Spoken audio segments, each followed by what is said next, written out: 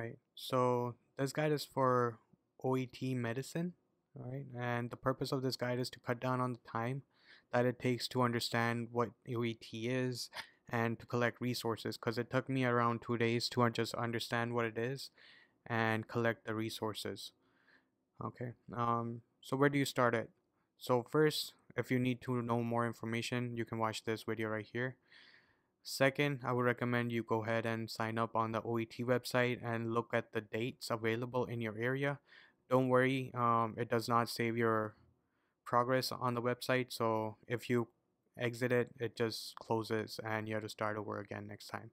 So you can go get to this window and see what the dates are available. And in case there are no dates available and you have to make any further arrangements to do your OET testing in another city, you have that idea in your head as well. So now that you look at the dates available and the timings, um, you have a deadline in your head. So with that, you can go ahead and basically look at what OET is about. So OET and the actual test, you will have two cards that you will be doing, and for speaking, it's 20 minutes exam. Okay. Um, it's out of 500, so you need 350 or above in it. Okay. Listening, it's 50-minute exam. They're part A, B, and C, and you need a score of 30 out of 42 or 350 for it. Reading, same thing, 350, 30 out of 42, A, B, and C. And writing, again, this thing you need only 300 instead of the 350, where you will be writing a letter, and the letter they give you the prompt for it. Okay. Speaking, how do you start it? So watch the E2 link. Okay, so this link right here, so you understand what speaking is, and how they grade it and all that stuff. Then there's sample tests on OET website. Okay, so this is the OET website. Click there, and here by profession, medicine. Okay, so right there, and there should be. Okay, yep. So sample 1, 2, 3, 4, and 5. Okay. For the sample 1 and 2, there are people who already, I think OET themselves did the role play. So this is test 1 role play. So you can watch that video here, following the card. And this is the 2, and this is 1 and 2 both together from someone else. And there are a lot more examples. However, these role plays don't actually feel like what the actual exam feels like. And the actual exam, it's very straightforward. You don't have to make up words. You don't have to role play and act. Just follow the cards line by line. If it says find out something, then you just be like, can I know? Something like that. Here I added a few notes like be casual, talk normal, as if you don't have a card, right? Don't be like, hello, my name is, what's your name? Be like, hello, I'm Dr. This. Can you confirm your name for me? Okay, so that's how you start off. And I would suggest that you make a template on a paper or your notes that you follow for each and every uh, card that you practice. So if you have a set intro, it's gonna make it easier for you to go through the cards.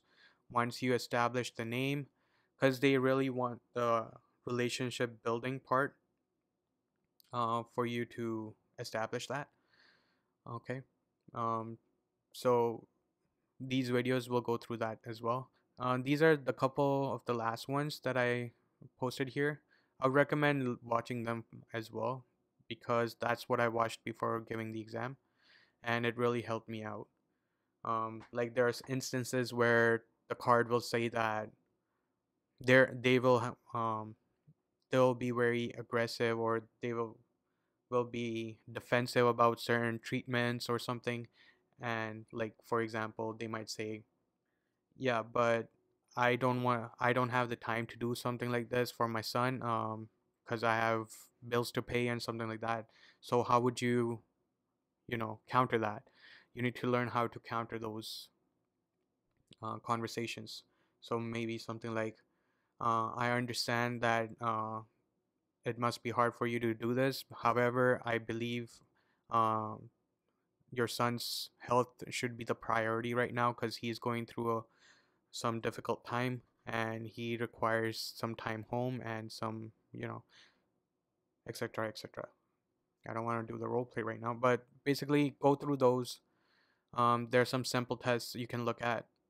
And OET website has a lot of cards that you can, do it with your friends or family to practice those. So when they say these words, there's a lot that OET suggests you do, but to be honest, by the end of my OET journey, I've realized that it's all like you don't have to, as long as you speak clearly, you don't make any grammatical errors in your speech, and you're very clear about what you're doing. And signposting is very important. I think one of these videos are about that. If not, just check her channel. She talks about signposting as well. That is also important. So try to do that. Signposting basically is like if you're going to ask them about their routine, you say that in words. Okay, thank you for giving me that information. Moving on to something else, I want to know a little bit more about your routine. That's signposting. You basically telling them what you're going to do, and yeah, so do that. But obviously, go through these. It might help you establish more information about how the exam is tested and what they're looking for. Okay, change the patient's mind. It's critical that it's really important that stuff like that. Okay, all right, moving on to actually hold on. So show empathy. Empathy is very important. Definitely do this. Do it once or twice during the conversation. As long as you say, "Oh, that must have been hard on you," or "I'm sorry, that must be really uncomfortable for you," or "I can see that you're in distress," or "I can see that you're uncomfortable. Please let me know if during the um, our conversation you feel like you need to take a break. Please do not hesitate to let me know." Something like that, so they understand that you're being empathetic, right? Show that you're listening. I hear you. I understand your concern, and that is quite common in other patients. Just reassure them about stuff. On this point, it's don't don't do that. It doesn't help at all. Um, what helps is if you do it during your practice. It really helps, and I did this during the practice, so it came naturally during the exam. Um, Basically, what I mean by create a flowchart of your conversation is like, okay, first I'm going to do the introduction. Second, I'm going to find out why they're here, understand what's going on. So you can start off a conversation like, hello, I'm Dr. This. Can you confirm your name for me? Okay.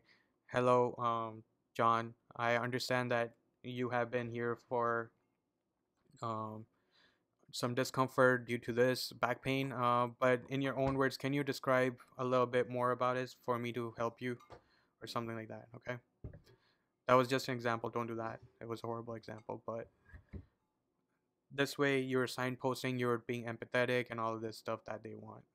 Okay. So, intro, confirm name, ask how he has been feeling since, confirm. Has anyone explained what causes a heart attack? Confirm what he says. Explain anyways.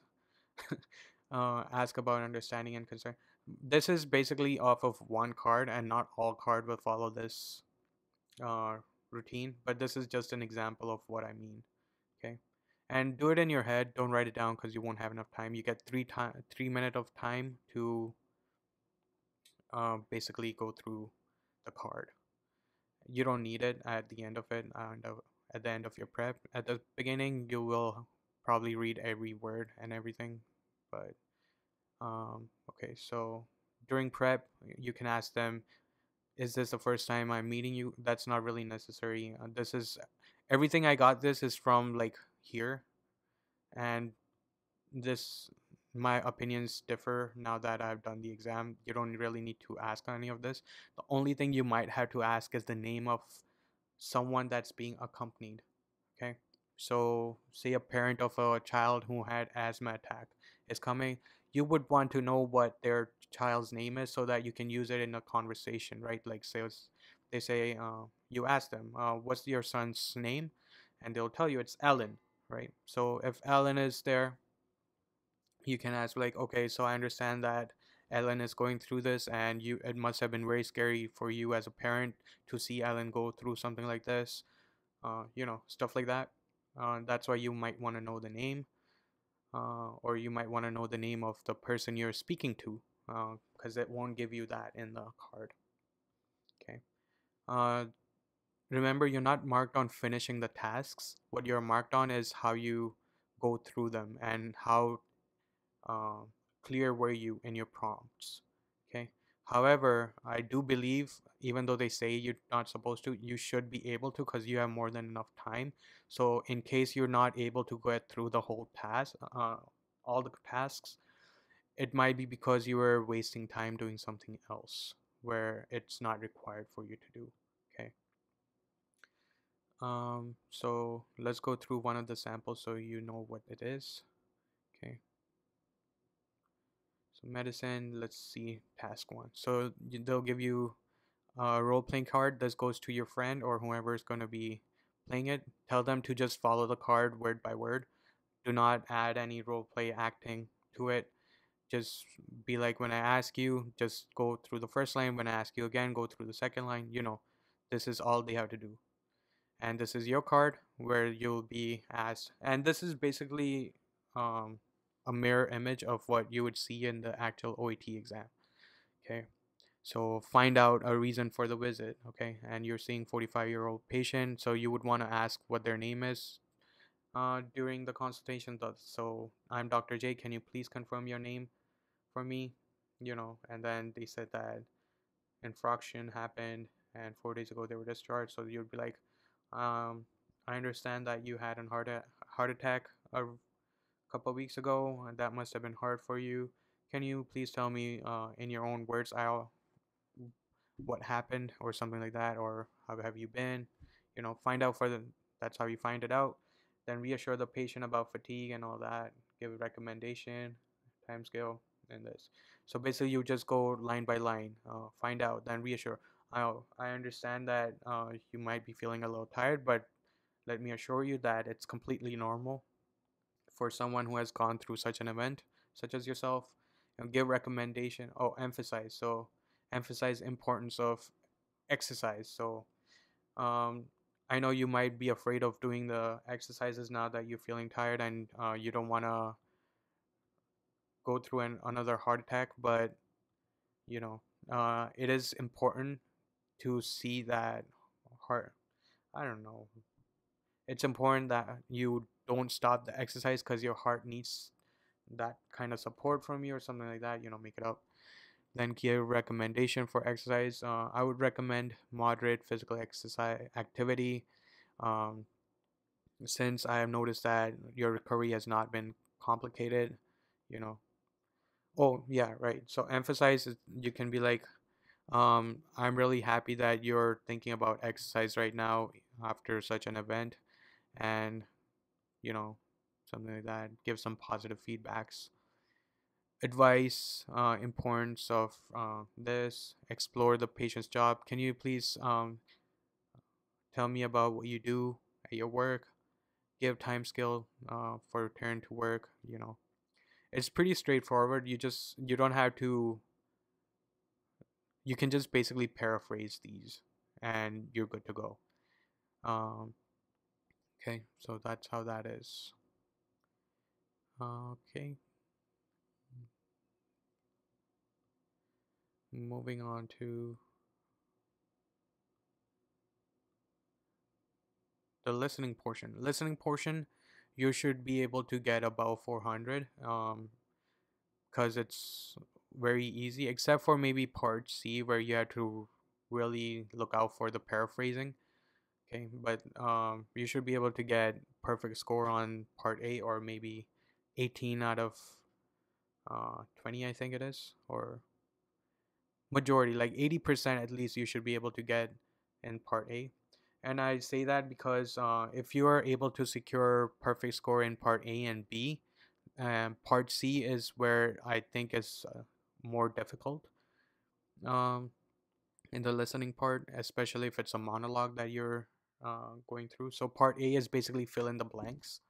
Okay, so you're just filling in the blanks. So I'll go through this. Let me open up the samples. So listening sample. This one does not differ by profession. It's for everyone. It's the same thing. So listening, it will take you to the SoundCloud like that. And this is the question paper. This is the answer key. So the question paper here, it just gives you fill in the blanks. Okay. So number one. So they'll go through that whole thing. You listen for each and every word that they're asking. So like injury sustained lifting what. Okay, so they'll tell you, so hey doc, I was doing good, but until I was at work, and when I tried lifting up heavy boxes, right? So then you would write heavy boxes here, and that's basically it. And before each line, they do take a little bit of pause that you have to look out for. So when you hear that pause, um, understand that they're giving you a clue there. It will come to you as you do multiple example samples. Okay.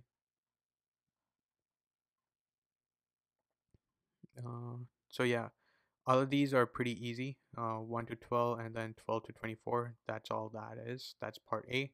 This is part B. Part B, it's going to be little anecdotes or conversation snippets where you'll be answering these. So this should be also easy for you. Um, there's a little bit of paraphrasing going on. So you have to look out for that, and that will come with practice. And then here, it's either an interview or a monologue. Interviews are easier because they go back and forth, and each time the interviewer asks a question, that's another question right here. So you know you have to move on to the next one and then the next one for another question. But if it's a presentation or a monologue, you have to look out for that little pause between each question. So when they're talking, there's a different paragraph where you will be looking at this part rather than this, there will be a obvious pause, and then they keep on talking about this. So look out for that. A tip here, when you're doing these, key they give you some time to go through the whole thing. Take the time to look at what the overall picture is, and then just come back here and make note of where there's some space where you can, breathe. So after the first one, you have a couple of lines to take a break. And then when they're talking about symptoms, they will talk about, okay, can I know a little bit more about the symptoms? And that's when this starts. So you won't have that much time between line 2 and 3, question 2 and 3. So you have to keep that in mind, that you have to really focus in during this time. And then you have a little bit break after number 3. And then 4, 5, and 6 is right there. So look out for that as well. Definitely look at these little uh, information. So if they're talking about symptoms, keep that in mind. If you're talking about occupation, they want to know what they're working as, what their title is, right? Are they accountant? Are they event organizer? Are they advisor? Something like that. They don't want to know that they're doing paperwork all day. That's not what they're asking here. Okay, referrals and all that. So you'll get a gist of it once you do 1 or 2 questions, samples basically. But yeah, A and B should be easier, and the part C is the one that takes a little bit of training. Okay. Um, so another thing, yeah, E2 has a free link, free samples. So if you sign up for E2 website, they will let you do, I think, 1 or 2 sample tests just for listening and reading. So do that. Okay. I suggest you do that because it helps, and it lets you know what it is. However, I do find that the E2 exam was a little tougher than the original OET ones. And the OET samples were a little tougher than the actual exam as well. Okay, except for the part C of reading. Um, I would say that part C is the hardest part in the reading. Um, there are a couple of links here you can watch for part A, part B, and C. Go through that. It does help to let you know how to go through it, basically, how to approach this part of the exam. Okay. This is the sample tutorial exam for listening, writing, and reading. And there are two for medicine and sample test 2 and 4. Okay. So sample 2, test 2 for listening, writing, and reading. Don't do it in when you're doing it one by one. So sample test of this is basically the same as this. So you'll find the same exam in here, and samples test 4 for listening, writing, reading, again same thing. So don't do 2 and 4 individually. Do it over here because it will go through the whole thing. Okay, and you can find that in the reading section when you go through that. Okay, but again, so part A. So they give you this, and this, and they'll question paper for part A is like this. Okay, so they ask you, in which text can you find information about a this. Okay, so the texts are placed like D, C, B, and A. So how I would suggest is spend only 15 seconds per text to understand what's going on. That way you don't waste too much time on it. Okay, so how would you do it? So say you were giving this test and time starts.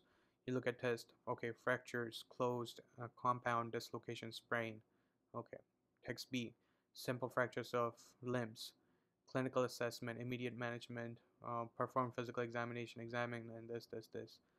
Splint, management, X-ray if available, administer. Moving on. Text C is drug therapy protocol, morphine, adults only, here, use low dosage consumer medicine, respiratory depression.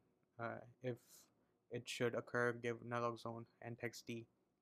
Plaster, backslab, arm fracture, wrap cotton, ensure any jewelry, immerse, and this crap packet. Okay, and now that we did that, uh, in which text can you find the information about procedures for delivering pain relief? So probably it's C because that's where the drug therapy was done, right? So then you go into, okay, you do this for adults. This is the recommended dosage, okay, for pain relief, okay. um, and none of these had, okay, so there's this part as well, management. So then you would easily be able to figure out, pinpoint where you need to look at, basically, is what I'm getting at, right? The procedure to follow which splinting, when splinting a fractured limb, right? Then you know when to look at splint the fractured limb right here. So that's B. So you would put B there. Okay, and so on and so forth. So that was part A. So try to get as much marks as you can in part A. So that way you don't have to worry about part C as much. Because if you get part A and part B perfect scores there, you're basically passing it. You don't have to worry about C, and whatever you get in C is bonus marks. So this is part B. Basically, read this, answer this. Read this, answer this. Okay, that's what that is. And part C is this.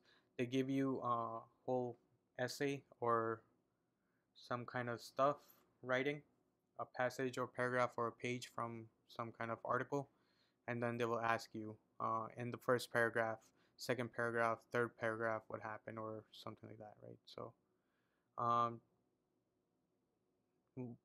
for this, what I did was I look at the question first and then go to the first paragraph, so I know what I'm looking for. Pay attention to what they're asking. The writer uses Yvonne von Carter's words too, right? So focus on that. Don't focus on what the whole of first paragraph is. That's not what they're asking. They're asking about why he uses these words, his words. Okay, really pinpoint that. So that's the reading portion. All the samples are here, and you can practice exam on E2 as well by signing up. So part A is out of 20. You should be able to get at least 18 out of 20 there. 20 if you get 20, that's perfect, right? 6 questions here and 16 questions here. Okay. Um, 26, right? So you only need 4 out of 16 if you get 20 plus 6. So 26, there you go. So you only need 30 out of 42 to pass and get a B score. You have 45 minutes, 15 minutes to finish part A, and then 45 minutes to finish part B and C. Okay, and then comes the writing. The writing, it's going to be a letter or something. You can watch these um, videos to explain how it's going to be marked. This is basically out of their OET's website, what they're looking for to mark. What I would suggest is open up a chat GPT, feed them this information, uh, and then ask them to grade your letter that way. Right. And then there are a couple of examples right here that I posted. It's that I found somewhere. It's a bunch of letters, right? Basically giving you the task and the letters. Go through them. You don't have to solve all of them, but at least look at them so you understand the structure and everything. Important stuff is from doctor up to the date of birth. It's going to be the same for all of them, and also the last 2 lines are going to be the same. Okay, so practice the format of it. Okay, and there are writing samples on OET website as well. They give you the samples, and then they give you the what the letter should look like as well. Okay, so this is the sample that there's a patient like this and this, and I've linked to all of these videos you should be looking at, and they will teach you how to approach it as well, how you should be doing these. But the basis of where it starts is you look at the writing task first, and then you go ahead and go through the whole thing. That way, you know what information is important, what's not. Like if you're doing a referral to physical therapists, they don't need to know their social history. They don't need to know that they're divorced and 2 children at home, stuff like that. If you're referring them to a surgeon, for example, what they need to know is that they had a tonsillectomy, maybe, you know, I don't know what the case is, but they had dyspepsia, they had URTI or something like that. So you can pinpoint which one's important for them and which one's not, basically, right? And that's important. And you are only allowed to have around 180 to 200 words in the main body. So when you're doing your writing on Word document, keep a lookout for what it is. So during exam, what I did was I did not write the first part and the last part that I suggested. So I didn't write this up till here, and I did not write these. That way, and on computer, if you're doing it, it gives you a word count of how much your body is. That way, uh, you're within the word limit, and you don't get marks taken off for that. After you're done, you have like 10 minutes left, then you can add in your top part and the bottom part of the structure. Okay, so that's what the writing one is. Again, I added a little bit of thing here. This was before I started prepping for it, just from watching these videos. Okay, um, so maybe look at it or make up your own ones. So once you're done a sample from each of these, speaking, listening, reading, writing, and you will have an idea of what the exam is. Then go ahead and book your OET date now. It took me around 4 days to prepare for this, and 2 of those days was just understanding what it is and um, collecting the resources and stuff. And the other two, I say 2 days, but it was mostly like one day full, and the other day was just bunch of hours I'm accumulating. So around 2 hours a day, I guess, for each. Not really. I think it was just 4 hours for these. And then speaking, I had to do it on a week after. Uh, the speaking, it won't be on the same day as the reading, writing, and listening. Because speaking, you do it on Zoom unless you're doing it on paper. I wouldn't suggest doing the exam on paper, and there's a link here, um, right, right here. You can watch to understand why reading, I mean, doing the exam on paper is not recommended. Also because the writing, it might get too messy, and it's really easy. Like you don't need to have your word count to typing speed doesn't need to be more than like 40 basically, or even 20. It's very easy. Don't like there's not that many reasons not to do it on computer basically. I can't think of any. Okay. Yeah. So after you're done that, all of these ones, gone through it, do the exam tutorial right here. Right, medicine. Okay, so one of these. Okay, when you do this, it actually feels like you're in the actual exam. Okay, test delivery. Okay, go through it, understand, because this is what you will. This is basically what it's going to be on the test day. Start test. Okay. Yes, I would like to finish this section, and it starts right here. Okay, and then you just go through it. So do that. Uh, understand, so you can gauge how much work you need to do and what part you need to, and then you can just go ahead and do that, right? Yeah. If you're doing it on the MacBook, you need to adjust your resolution to 1920 by 1200 to see the split screen. Otherwise, it's going to be overlaid on another window, and it's harder to do the exam that way. I believe it's the same for Windows. Just cycle through the options in Windows for resolution. And you can do this while you're on the tutorial page when they do the split screen stuff. Okay, that OET, there's secret tips.